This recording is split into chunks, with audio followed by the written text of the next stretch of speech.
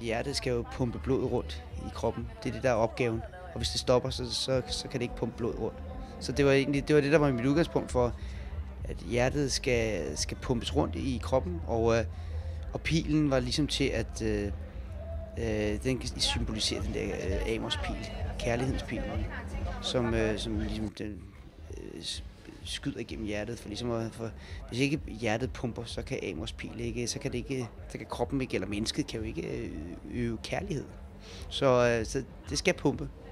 Og den dag det stopper, så dør man. Så er der også en tekst, der ligesom passer til, kan man sige. Ja, det er jo klart, fordi blodet skal jo strømme igennem hjertet, ellers så er det dødt.